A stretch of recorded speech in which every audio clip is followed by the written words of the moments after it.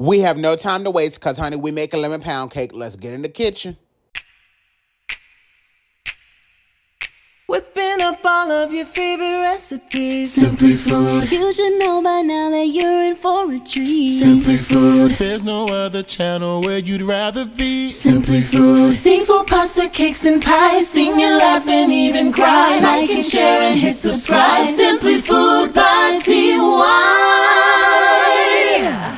Alrighty, y'all, so let's get right into it. So to my stand mixer, I'm going to be adding in 2 sticks of unsalted butter and 8 ounces of room temperature cream cheese.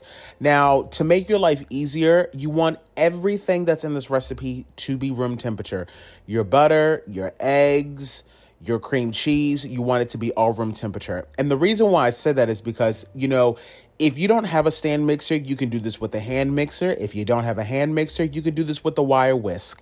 And the only way you'll be able to do that, or I should say easily accomplish it, is if you have it at room temperature. I also just added in a 1/2 cup of Crisco. And what I'm doing right now is I'm just working on getting everything nice and smooth, making sure that I'm scraping down the sides along the way. That is truly the key to making a good pound cake. It's really making sure that you're getting that butter, sugar, cream cheese, Crisco mixture extremely smooth before you start to add in the eggs and the extracts and all the other type of things. So now that I've done that, I've just added in 2 tablespoons of freshly squeezed lemon juice. And then I also added in a 1/2 cup of the instant French vanilla pudding mix. And then I'm also now starting to add in my 3 cups of sugar. Now I'm going to be gradually adding in that sugar. So, don't pour it in all at once. You want to make sure that you're getting it nice and smooth. Once again, the key to a really good pound cake is making sure that you're getting this nice and smooth before you add in the flour mixture, because you do not want to have to overwork it. So really take your time with this. Add in that sugar little by little. Make sure you're scraping down the sides so that if there's any sugar, catching onto the side of the bowl or just sitting down at the bottom, it's all fully getting incorporated. Once you get that nice and smooth, you can go ahead and add in 1/4 of a teaspoon of lemon extract, 1/8 of a teaspoon of the almond extract, and then you can add in about a 1/2 tablespoon to 1.5 tablespoons of vanilla. That just really depends on your preference on how vanilla forward you would like it.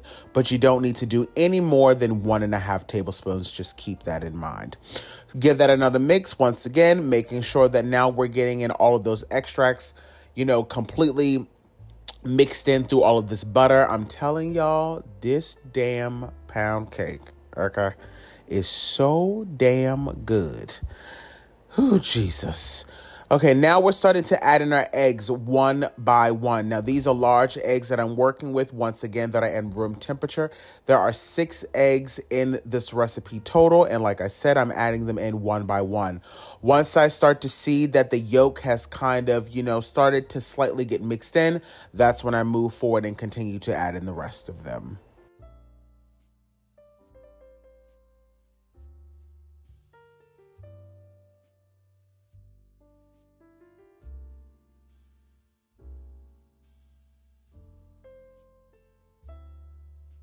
As you guys can see, this is already starting to become super fluffy, super decadent, and that is exactly what you want for a good pound cake. I'm trying to tell you, because at this point, we're no longer going to be really mixing this on high at this stage. Now that we've added in the eggs, it's about time for us to get ready to start adding in our flour mixture. And this is when it's really important to make sure that you pay attention, because you cannot mess this up. The only way you can mess this recipe up is if you overmix it, and number 2, if your oven is reading a hotter temperature than what you set it as.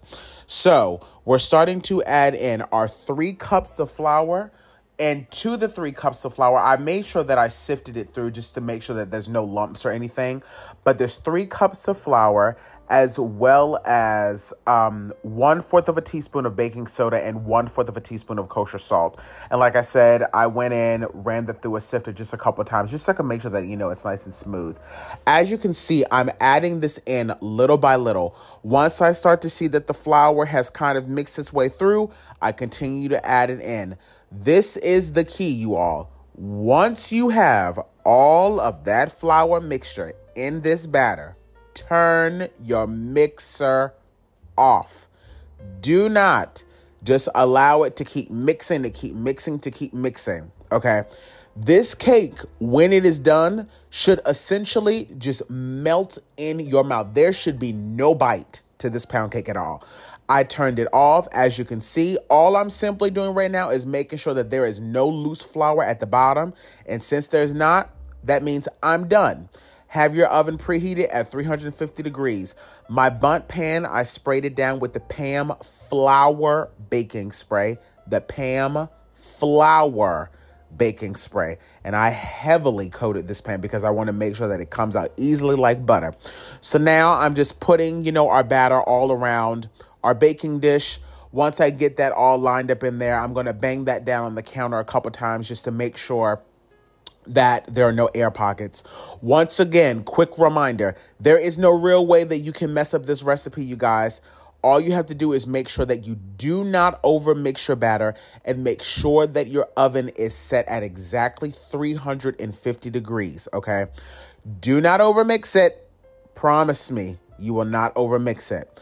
Once you get all of your batter in, you want to evenly make sure that everything is dispersed around the pan. Like I said, bash that down on the counter a couple of times just to get out all the air pockets. You're going to put this in the oven at 350 degrees for exactly 60 minutes.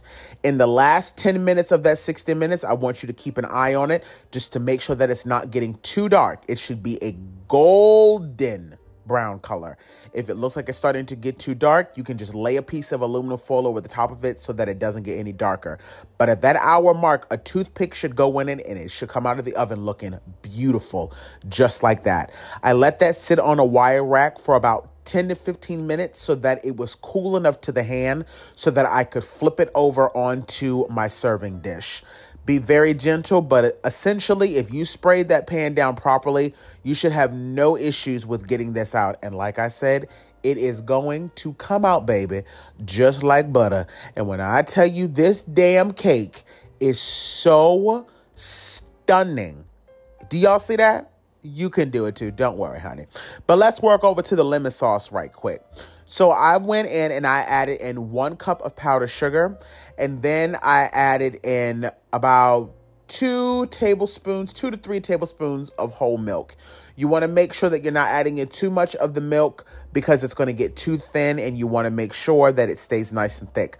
I also added in a couple of droplets of some yellow food gel coloring, and then about 1/8 of a teaspoon of the lemon extract to this as well.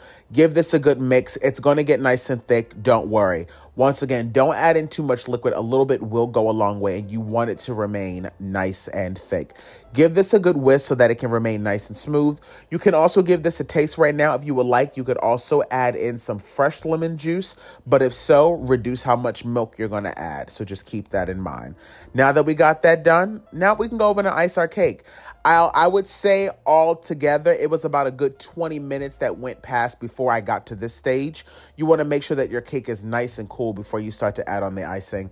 And at this point, y'all, just have fun. I mean, like I said, there is no way that you can mess this up. This cake, y'all, will melt in your mouth. It is so incredibly moist. By making sure that you got that butter and the Crisco and the sugar nice and smooth before you started to add in the egg, and then you start to whip in those eggs, and then you start to add in the flour, but not over mixing it. And by adding in that instant pudding mix, I'm telling you, this right here is going to be your go-to lemon pound cake. Trust me when I say. Look, I want to thank you guys so much for tuning in today. If you guys like what you saw, definitely give this video a thumbs up. Make sure that you guys subscribe, hit that bell to be notified, and make sure that it's set to all so that you guys can get notified. YouTube is trying it and is not sending people notifications like they're supposed to. So just, keep an eye out on my channel. I've been trying to post recipes at least twice a week. All in all, y'all babies stay cute and take care. Bye, guys. Slaying in the kitchen. Simply Food by TY. We hope that you enjoyed it. Simply Food by TY. If you haven't took the time, make sure you subscribe. Thanks for watching. Thanks for watching. Thanks for watching Simply Food.